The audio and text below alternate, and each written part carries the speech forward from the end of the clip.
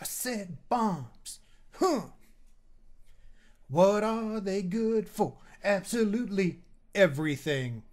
Bombs are awesome.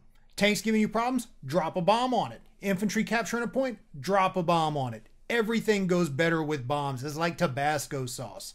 So hey everybody, welcome to chapter 4 of the Heroes and Generals Flying Tutorial. I'm Old Man Smithers, and today we're talking about dropping the bomb. So you know that sound you hear whenever you're in infantry and you hear the plane overhead and you're not really worried and all of a sudden you hear the whistle?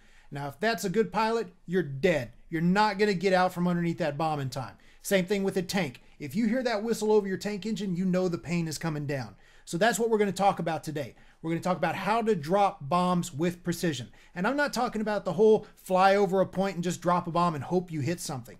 I'm talking about hitting the target, identifying what you want to drop a bomb on, and then making sure that bomb actually hits it. Not blows it up, hits the target. If it was an infantry guy, we want the bomb to knock him out before the blast kills him. So let's get to it. Bombs. Make the ground shake.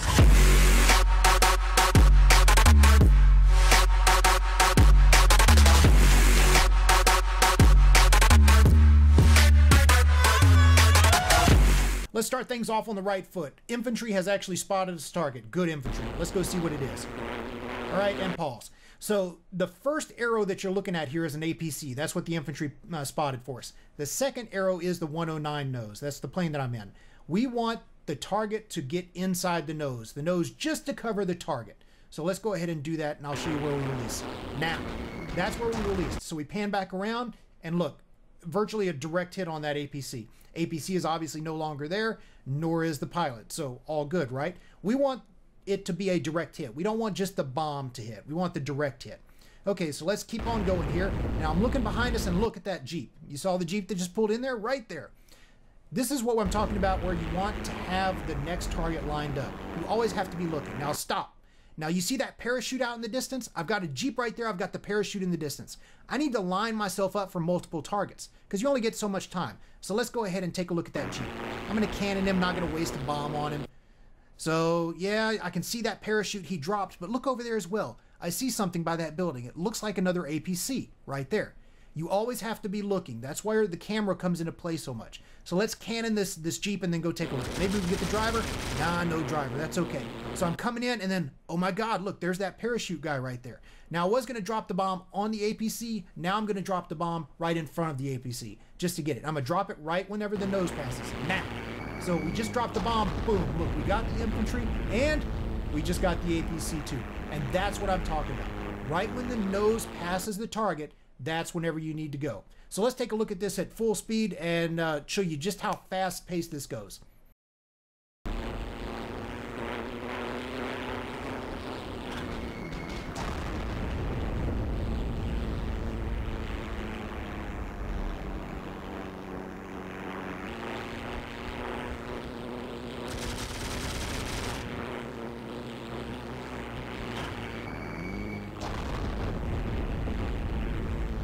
So 2 recon vehicles plus an infantry, not a bad little bit of work for 15 to 20 seconds worth of gameplay.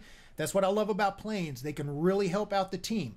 Now, just remember what I was talking about though. In the 109, you want that target to just get underneath the nose, like the nose covers the target just a little bit. Remember that first arrow, when it meets the second arrow, that's whenever you release the bomb.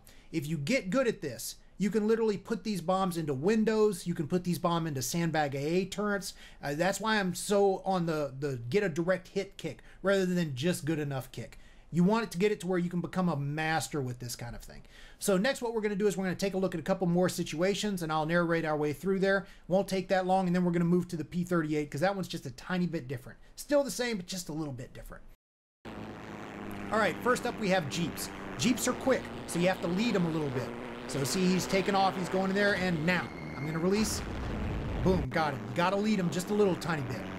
This is Jeep related as well, but this is more of a do not do this if you're a Jeep machine gunner, because I'm just looking around for something to bomb, and then all of a sudden somebody starts shooting at me. So I come in, and now you notice that little thing that I just did? It went boop, and then I dropped the bomb. That was with debug controls, which you should be able to do now after chapter 3, right? All right, so now I'm looking around for infantry. There's a lot of infantry. I cut the engines so I have enough time. And look, oh, there they are. I see them. come in and release now. Boom. So it's all about seeing the target before you drop. Don't waste the bomb. They're precious. You'll notice I'm using free look cam a lot as well. Free look cam is awesome for bombing. It sort of lets you look around, get you a wider frame of view. Some guy's shooting at me, I don't know why. Now. And bomb as well. Don't shoot at planes. I mean, you can. Jealous Elephant killed me just the other day with a scoped rifle, but just know you're probably going to get a bomb in the face for doing it. So now let's take a look at the P38. It's a little bit different from the 109, but same concept applies, just with a few slight changes. Look at that big, beautiful beast. All right, stop. So whenever you're turning, you're not doing anything. You're not really looking at anything. So always be using your free cam to spot targets. You see that Jeep there? Spotted him when we turned. So now let's go and go ahead and get him. So we're coming in on him and stop. So now what we're looking at is first person view. In the P38, the cockpit is much shorter than the 109. So in the 109, remember how I said the cockpit needs to cover the target before you release? In the P38, you're going to bomb too late if you do that. So I always tell people to get the target right in between those two cannons. See that little nub of the machine gun that's poking out there?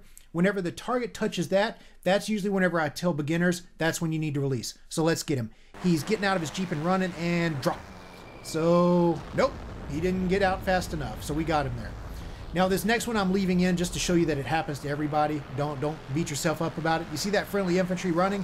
There's that Jeep. I'm trying to get the Jeep and congratulations, I just killed a friendly.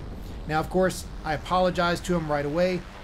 He was cool about it. Most infantry understand that it's going to happen. Just don't go bombing your infantry over and over again, and most of them will forgive you. In this case, like I said, I just left it in there just because it does happen. It usually happens to me once every 5 or 6 matches. It's unavoidable. It's going to happen. Just make sure you apologize to the poor infantry that you just bombed. The friendly infantry. Enemy can go screw themselves.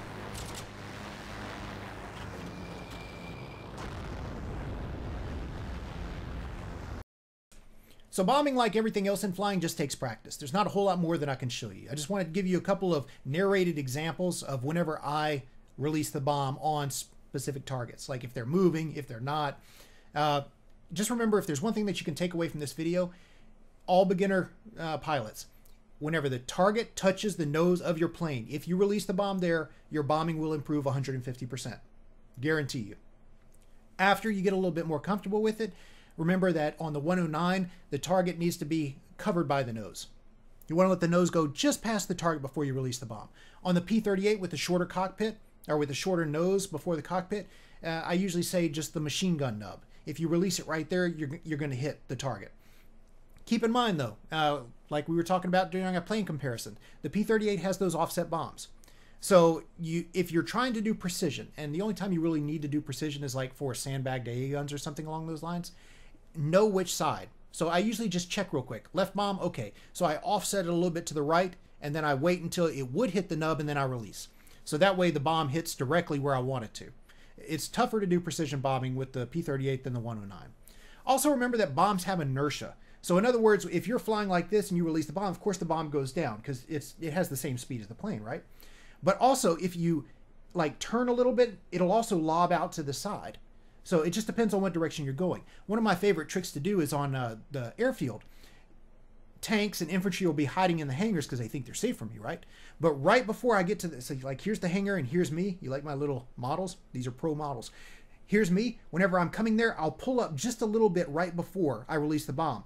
And I pull up hard, so it's actually like this. And then right whenever I pull up, I get myself a little momentum, and then I'll release the bomb. So the bomb actually, it releases up at here, and it actually goes into the hangar before it blows. So it doesn't blow like right in the front. It doesn't hit the roof. It lobs inside the hangar. So all these guys think they're safe, and then all of a sudden they just have to watch this bomb come towards their face. It's beautiful. Pisses people off, and you get mad kills from it. And you get to take care of those tanks that is just destroying your team, and they think they're safe. They're not safe. They're not safe. So use the inertia on the bombs. That's another thing. Speaking of tanks, tanks almost always take 2 bombs to kill. So as soon as you drop a bomb on a tank, you need to be looping back around to take that second pass. The only difference is light tanks. If you hit a direct hit on light tank, like literally the bomb has to hit the tank itself, it will catch the tank on fire. Now, it's rare to get a light tank or it's rare to get any tanks really in matchmaking these days, except for war battles, and there's not a whole lot of air ATs. But if you're lucky enough to get tanks, just remember 2 bombs for a tank, 1 bomb for that light tank. Probably want to put 2 bombs on the light tank just to be sure. Another thing, remember the APC that I was after with the infantry in front? Remember I said I was going to put the bomb in front of the APC instead of on top of it? There's a reason for this. Whenever you direct hit something, it's a buggy part of the game, but when you direct hit something, there will be no explosion. You won't even hear the boom. You'll think you missed, like you might as well not even drop the bomb, but if you turn around, it does damage the vehicle. But because there's no explosion, there's no blast radius. Infantry, if they're around that, like if you're after an APC and you direct bomb an APC, the infantry will survive. So anytime that happens and I see multiple infantry, or just 1 infantry in the case of today, in front of a specific target of mine, I'll usually try and put it on the ground between the infantry and the APC, or the tank, or whatever. So that way the blast radius kills the infantry and it does damage to the APC as well. Like we saw today, it was enough to catch it on fire, so it all works. So that's it for bombing. Next video, we're going to do dogfighting HE. Fun stuff. But I hope you learned something on bombing. If you have any questions, feel free to hit them in the comments. Don't forget to subscribe. That really helps me out as far as the YouTube channel goes. And I will see you in the next chapter. Oh, you like video games? I like video games too. In fact, I like making videos of video games. So if you like what you saw here and you want to see more of it, go ahead and hit subscribe to the YouTube channel. You can also catch me on Facebook, Twitter, or oldmansmithersgaming.com, all of which will let you know whenever I'm online and streaming. Also, make sure you check out some of the videos that we have here. We have other tutorials, we have some Let's Plays. It's just all about having fun. So appreciate y'all joining me. Hope to see you around.